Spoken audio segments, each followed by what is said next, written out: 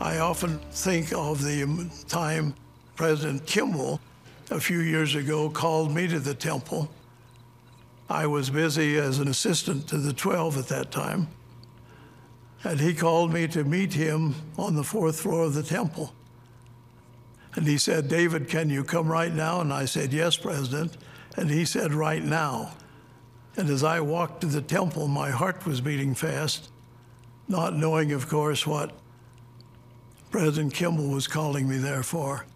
But he took me into a little room that I hadn't been in before.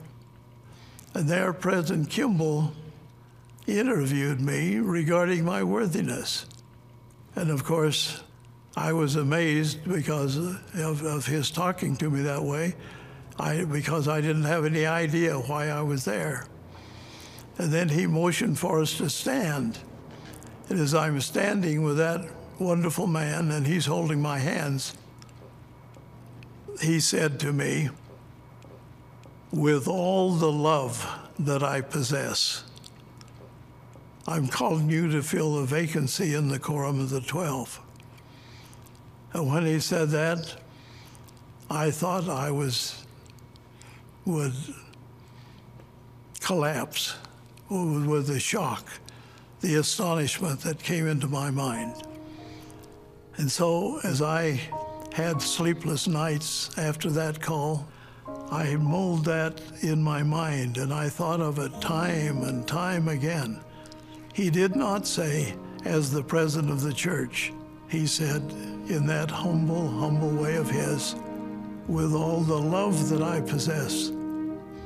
And I knew that what he was teaching me was it would be the love that the Savior hopes that we will acquire, that we must show, that we must demonstrate, we must feel in our hearts and souls in order to teach the gospel properly.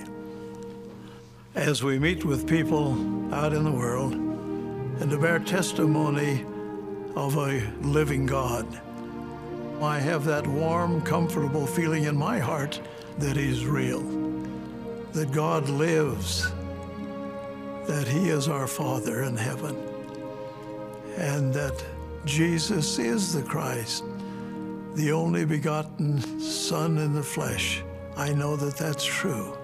I so bear my witness and my testimony and my knowledge and the burning that is in my heart that this is true.